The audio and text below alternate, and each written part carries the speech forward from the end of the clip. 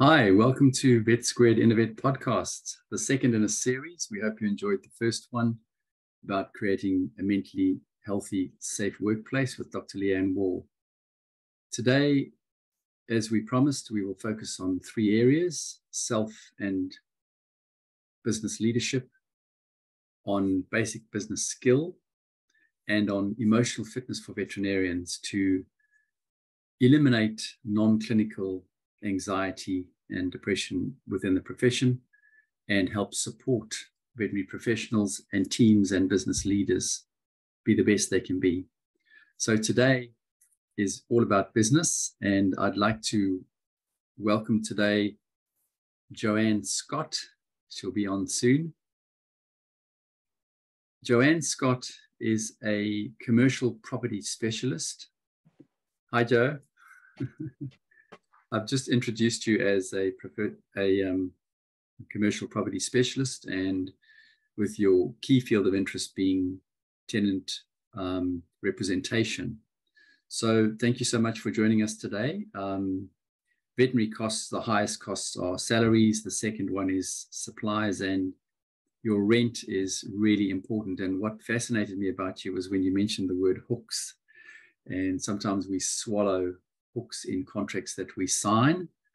And so without further ado, I'd love you just to briefly explain how you got involved in this field and how you can help veterinary business owners with this serious contractual obligation they have.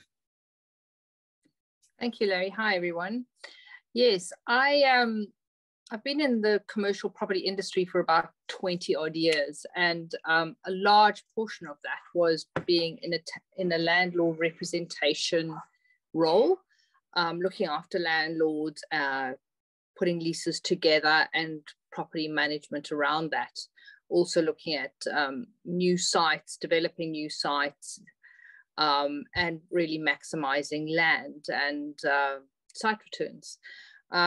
Over the past 5 odd years, I've switched my focus into tenant representation, and it's really struck me how important it is for anyone in business who has a lease to have a property professional on their team.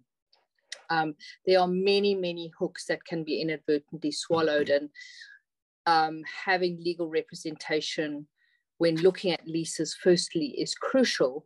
But the second thing that is often overlooked is having a property professional on your side to manage and negotiate the commercial aspects of the lease, and to help you to be aware of all the hooks that are hidden in there, and to make sure that the lease aligns with your business goals.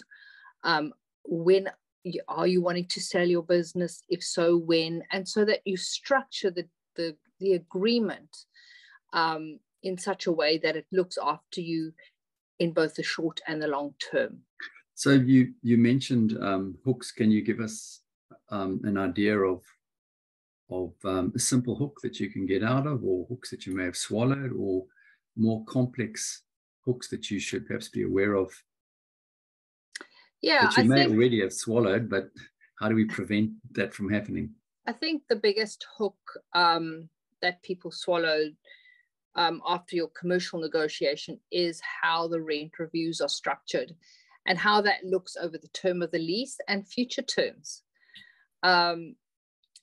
Also, the fine print around notice periods and time of the essence clauses often catch people unawares, because a lease is signed, packed in a drawer and not looked at until you either have a rude shock or it's time to exit.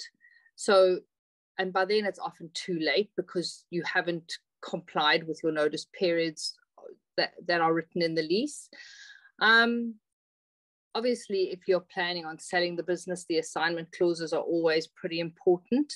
And then what does it look like when you're getting out of the lease? What are your obligations in terms of make good? And have you planned for that? And have you saved enough money for that? Because it can be a hefty cost. Okay. So those are just some of the things that spring to mind. I think especially in the veterinary industry, repairs and maintenance is something that a vet presumes that they're responsible for everything for.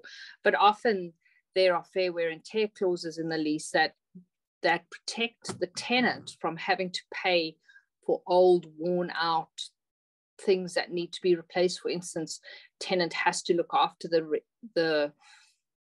air conditioner and the servicing of the air conditioner, but does your lease allow for when it wears out due to age, that the landlord should be responsible for that as a capital replacement? Things like gate motors, those kind of things that do wear out due to age, and who's responsible for replacement, because it can be expensive. And if you don't own the property as a tenant, it's certainly an unpleasant cost to have to bear to upgrade somebody else's asset, really. Comment a little bit about what your rent should be as a percentage of your turnover. And I would imagine it's very different. Sometimes veterinary business owners own the building, so they're the landlord and the tenant. And some go through this transition period where you now have to charge yourself a rent. So you've got the landlord cap on, or you've got the tenant cap on, and you've got the employee cap on as well. So it can be quite confusing. And that's aside from when you move into a commercial space, which probably has a higher percentage of rent cost.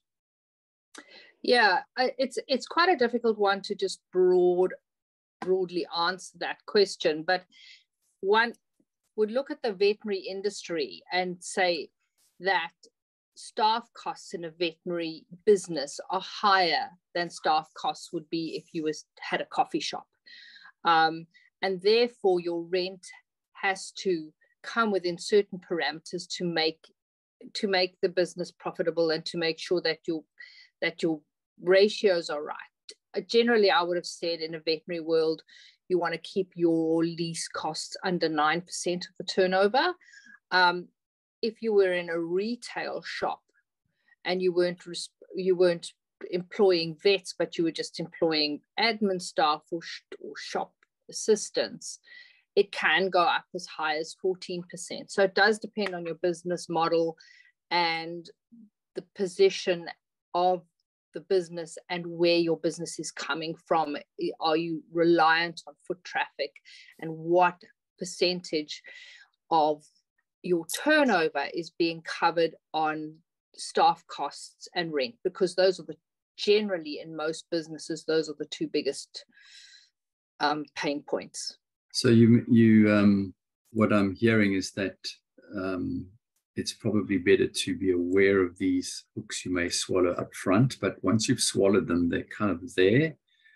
An awareness of what you've already swallowed, and then also it's a bit like a dog swallowing a fish hook. Some things are really cheap to remove, and some things are really expensive.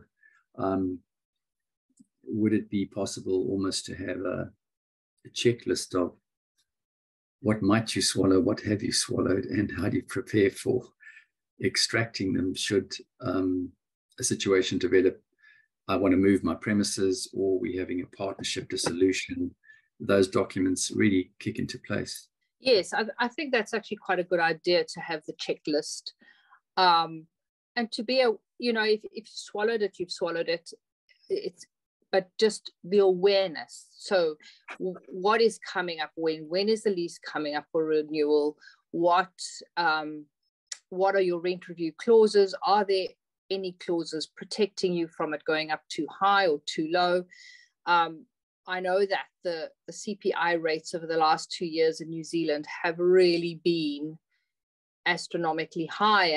And if your business income is not increasing as high or higher than CPI, you're going to go backwards. So how does that look? A lot of landlords will say your rent is CPI plus a certain percentage. So it's knowing how to forecast what those costs look like, what your repair and maintenance costs look like, and also,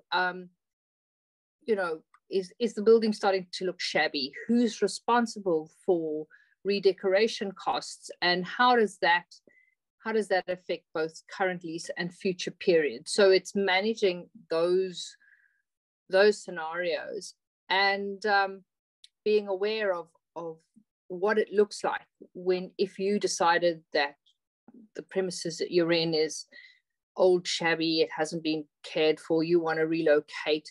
What do you need to put in your budget for the make good and for the exit of the current lease? It's a big piece of work, and I generally advise that you start planning a year in advance, a year before your lease is up for renewal. That's the time to start saying, what does this look like? And to have a proper strategic conversation and a proper forward planning conversation, and understanding the market. Because if you have market rent reviews I always like to put a cap on my market reviews or on my CPI reviews, so that I know that the rent can't run away.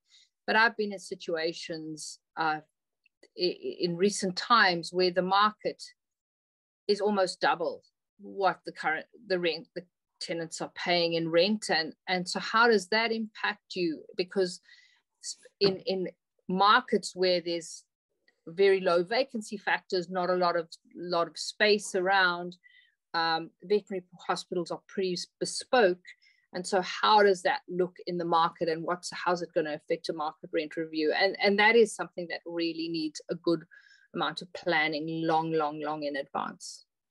I would imagine you've really exposed a lot of the hooks, which I certainly was unaware of. I wonder if other veterinary business owners are. If you were going to open up a new veterinary hospital, I would imagine that it would be useful having someone like you on the team. I know cost is very, very difficult to be specific about costs, but we mentioned costs up front. Salaries, supplies, rent are biggies. Is there any indication if one of the veterinary business owners or one of the groups wanted you on their team? How would you be billed out? It does depend on the extent of the work and the number of properties I'm working on, but I generally like to work on a monthly retainer, and that takes care of anything property related. If it's a straight new product, new site acquisition, or a new site development, or opening up new sites, closing sites, those are different conversations, because it's once-off business, it's not ongoing business. So it is very dependent on the amount of work that is really needing to be put in, and on the length of time and the software behind what I'm doing that I need to take into consideration. But it's a damn sight cheaper than the mistakes that you make. And it's a damn sight cheaper than having a senior property manager on your payroll. So if I can just summarize briefly, it's always good to check before you swallow the hooks. It's there's a few things you can check while you're in the lease, and then in that process prepare yourself for possible exits from this legal agreement, because I mean they are pretty hefty, and I guess a good lease agreement is a great asset if it's got all the right things in place, but it can also become an asset with a lot of hidden liability in it. Yes, definitely an asset and a liability, but also I always say it's a little bit like a moving bowl of jello. It is cast in stone in terms of a legal agreement, but it's not uncommon to create variation documents at the time of lease renewal and to renegotiate certain points within the lease at the time of renewal, depending on how your business is going and what the pain points are, and what the demand in the market is for that type of space. So depending on the word your PowerPoint. cap, your business is called Collar and Cap. Could you just explain that a bit? Yes, I always say if you don't know what a collar and a cap is, then you need my services. Really what you're doing is at rent review or at least renewal time, I like to always put a cap where I can to limit how high your rent can go. A landlord will often come back and say, if there's a cap, I want to collar it so it can't drop below a certain rate, but it does really help you to mitigate runaway costs. It helps you with your forward projection in your costs. And it also helps you to mitigate massive inflationary spikes if you have CPI associated with your rent reviews as well. As I mentioned before, the market in some instances can easily double in a very short space of time if there's pressure on property and not enough space for people, and that would have a massive impact on market reviews, and a cap certainly helps to alleviate the pain. Wow. So how would someone contact you? What areas do you work in? And there's obviously care still in you, having been a vet nurse in your past. So thanks for your care of the business. Yes, it was a very distant past, but yes. You can contact me by dropping me an email to joanne.scott@cap.com. And I certainly do work across most Commonwealth countries. Most leases are under Commonwealth law. So definitely South Africa, Australia, and New Zealand, those are the countries where I've had the most experience, but certainly can look further abroad if need be. Thank you so much. And I'm sure we'll be chatting again. And if anyone wants to contact Joe or me through Vetsquared, please do so. I hope you've enjoyed this episode. Thanks, Joe.